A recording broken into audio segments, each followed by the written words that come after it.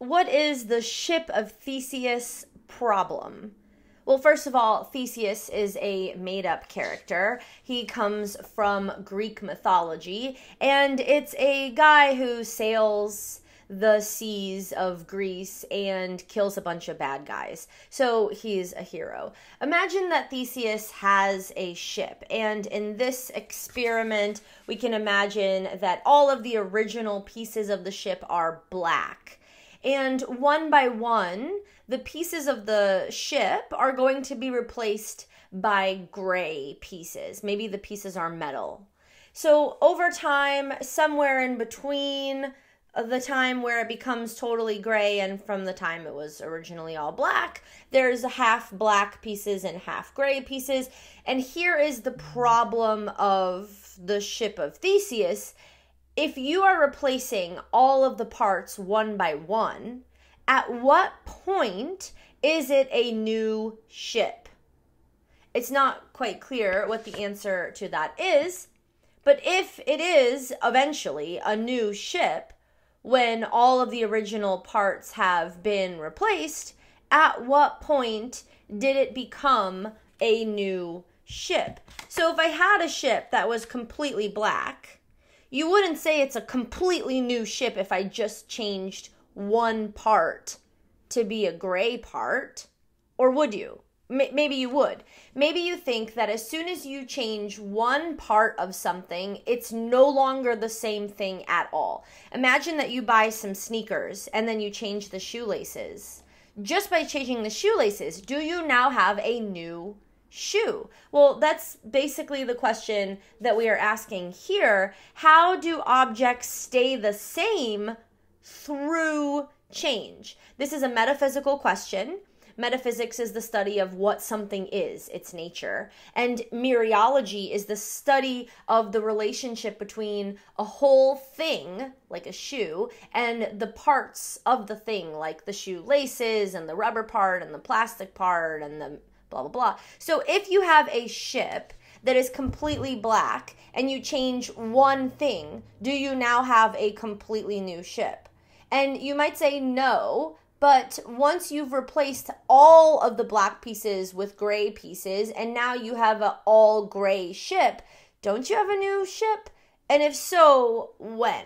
Like at what point did you end up with a new ship?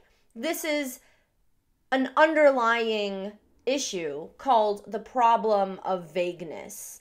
The problem of vagueness gives us a lot of thought experiments. The Ship of Theseus is just one of them. For example, imagine these words: old, tall, person, bald, wicked. At what point does a person get described as one of these? Okay, so person is on there. Let's just take that. You're a ball of cells, but at some point you're a person. You're a person, and at some point you're no longer a person. At what point does something become a person and then later it's no longer a person? Imagine the word bald. If I had no hair at all, you would call me bald. Okay, if I had one strand of hair, am I bald? You might think yes. If I had another strand of hair, am I bald?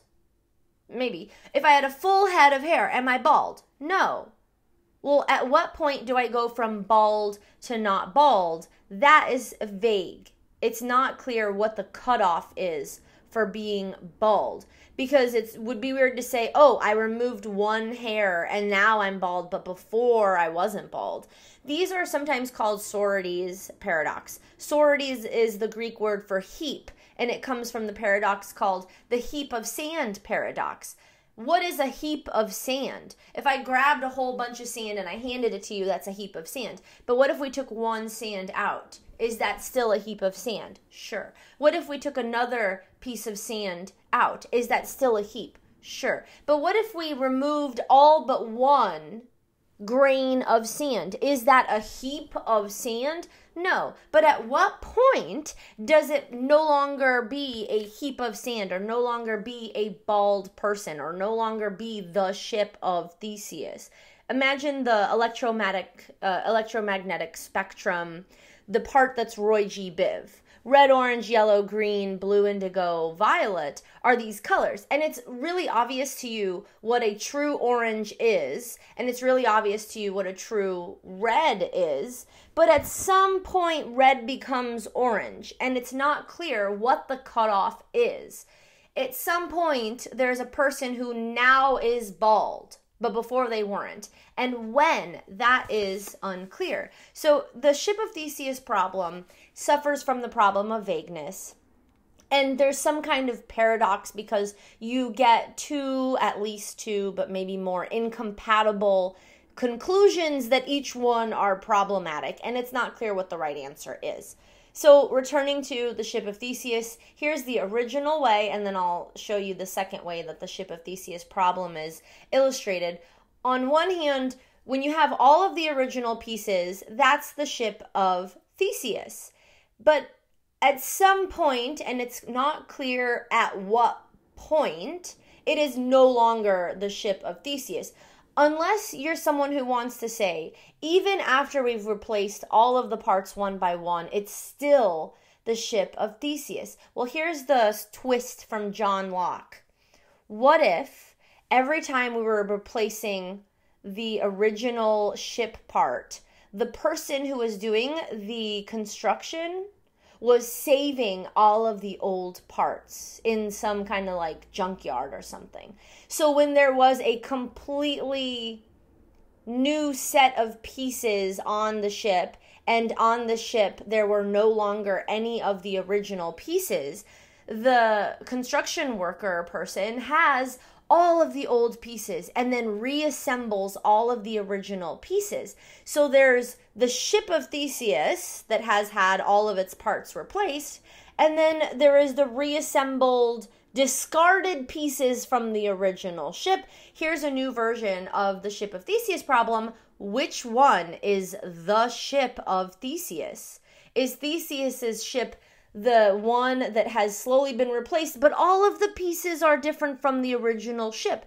Is it the original pieces? And this is why it falls under the term of mereology. Mereology is the study between the parts of something that come together to make the whole, and then the whole. Does identity, what is the Ship of Theseus, like which pieces, does it follow the parts of the ship, or is it the whole thing? And if you replace all of the parts of the whole thing, do you now have a whole new thing? You might want to think about it in terms of you, because you are growing hair, and so you're also losing hair, and you're losing lots of cells through digestion. You're also growing, you're changing, your taste buds are changing, your heart cells are replaced, your hands, a lot of you is being replaced. And the things you used to like are not the same as the things you like now. So your character traits are changing, your physical biological cells are changing. At what point are you no longer the same person you were when you were 6? Or is it the case that even though all of your cells will eventually be replaced, you are still the same person even though you have totally different values, totally different interests, totally different language, totally different size and shape and profession? How do you as an object stay the same person even through all the change?